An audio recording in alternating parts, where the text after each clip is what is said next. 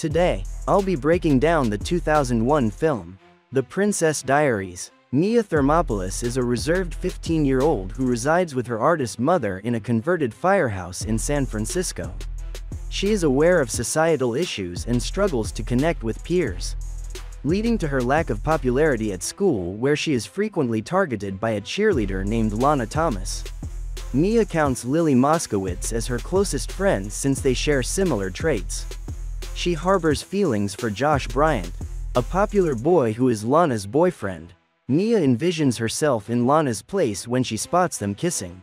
During a school debate, Mia faces Josh. While Josh wins over the crowd with his assertive views, Mia falters and stutters, causing her classmates to laugh and leading to her running off in embarrassment.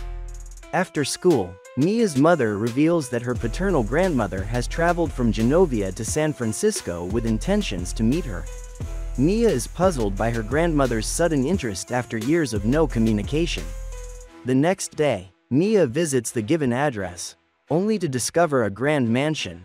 She is greeted by a butler who introduces her to her grandmother, Clarice Rinaldi. It is then that Mia learns Clarice is the Queen of Genovia, a small European monarchy, and that her late father was the crown prince, making Mia the heir to the Genovian throne. Initially, Mia thinks it's a prank, but the pieces soon fall into place, and she is astounded to realize her royal lineage. The queen explains that Mia must move to Genovia and transform into a completely different person. Overwhelmed, Mia rejects the notion of becoming a princess and flees. Upon returning home, she confronts her mother for concealing their royal ties. It emerges that following the divorce of Mia's parents, they decided that Mia should grow up with her mother so she could have a normal upbringing. Mia was initially meant to learn of her royal lineage when she turned 18. But her father's untimely death necessitated her earlier involvement in royal duties. The following day, discussions about her new role took place between Mia, her mother, and the Queen. The Queen expressed a desire to present her as a princess to the public. But first, she planned to groom Mia in the ways of royalty. Despite Mia's reluctance, her mother convinced her to participate in the princess training and then decide whether she wishes to embrace her royal identity.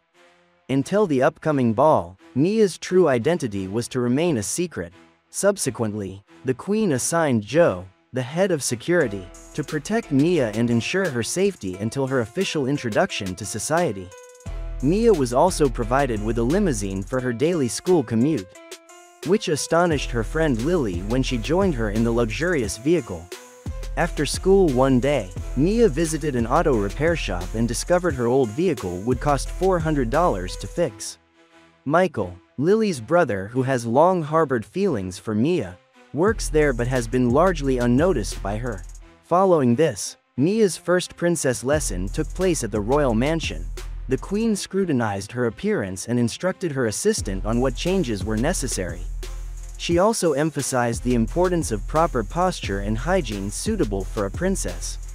Over the following days, Mia was educated on various royal etiquettes, including dancing, dining, and personal presentation, requiring her to visit the mansion daily after school. This new schedule unfortunately strained her time with Lily, who felt increasingly isolated as Mia was her closest companion. One day, the Queen arranged for an Italian stylist named Paolo to perform a makeover on Mia. Despite Paolo's polite remarks about her natural looks, his body language suggested he felt differently. His team worked on transforming Mia, tweezing her eyebrows, straightening her hair, and enhancing her appearance with facials and manicures.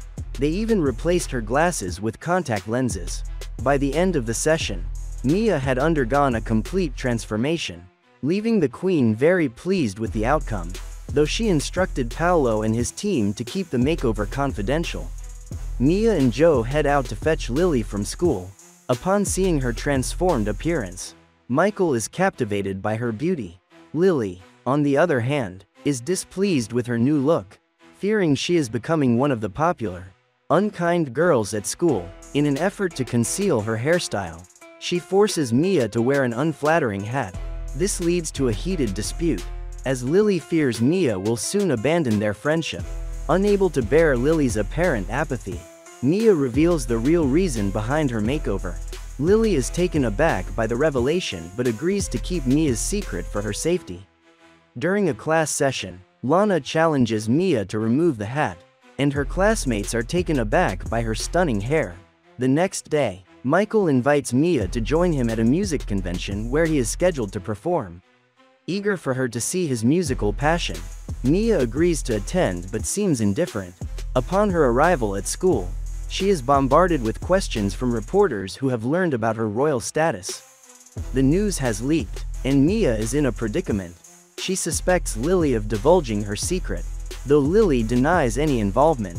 As the situation escalates, the Queen arrives at the school and it's discovered that Paolo, the stylist, disclosed Mia's status to the press in pursuit of fame. That evening, the Queen hosts a royal dinner party, introducing Mia to esteemed royals from across the globe.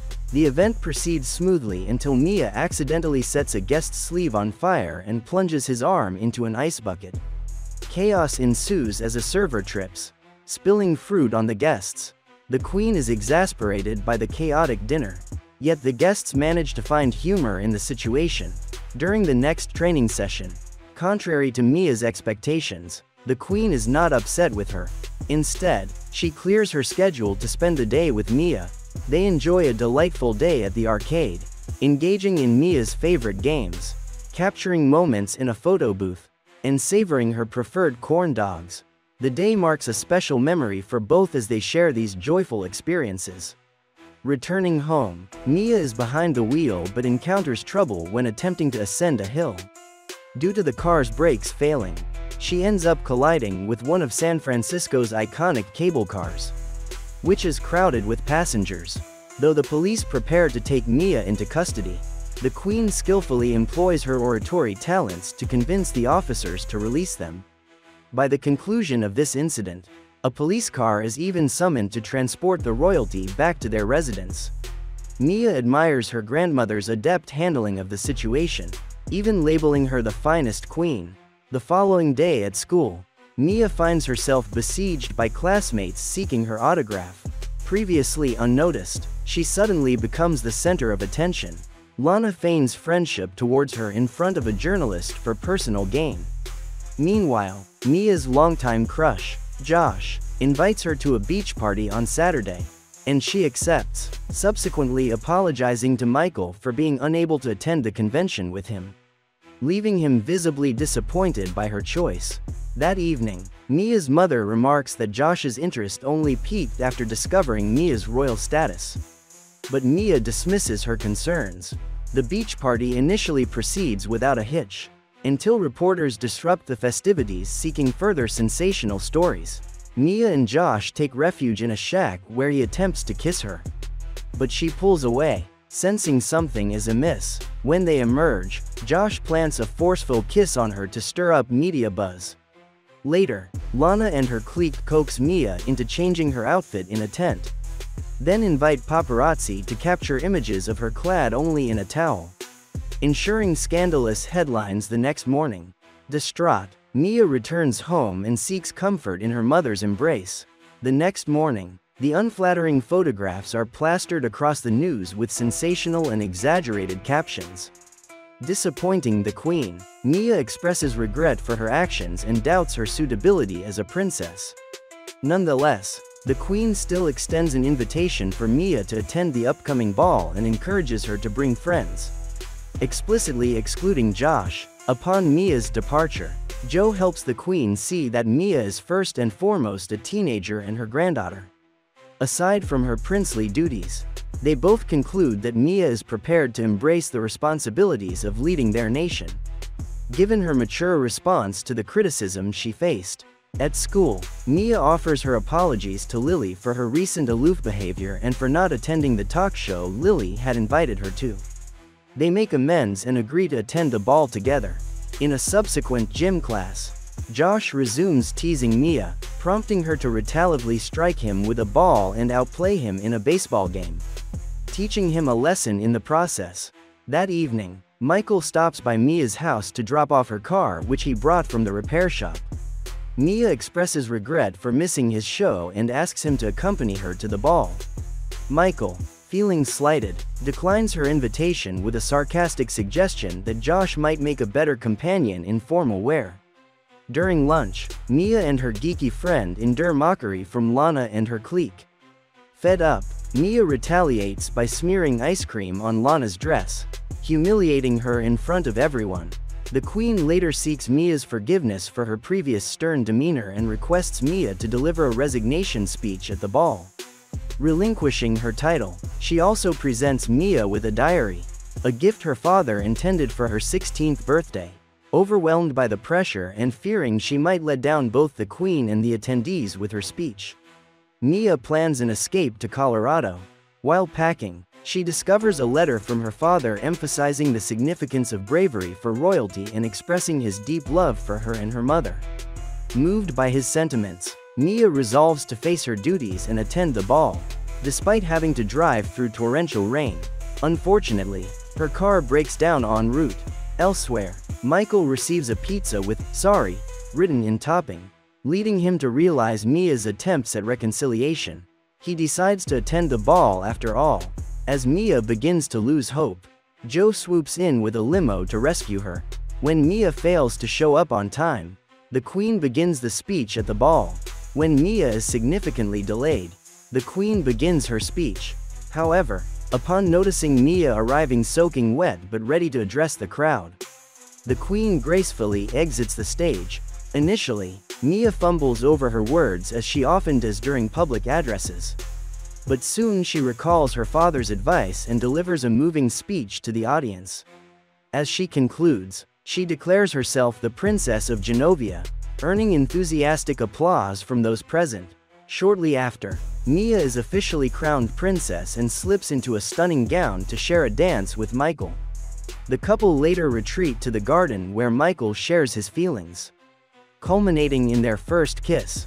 In the subsequent scene, Mia departs for Genovia to embrace her responsibilities as royalty. Accompanying her are her mother, and Michael and Lily, who plan to spend their summer vacation there. As the film wraps up, viewers are treated to a grand view of the expansive royal palace in Genovia. That concludes the video. I hope you enjoyed it. Don't forget to subscribe for more content like this and click the like button to support us. Feel free to leave a comment about this movie. Until next time, take care.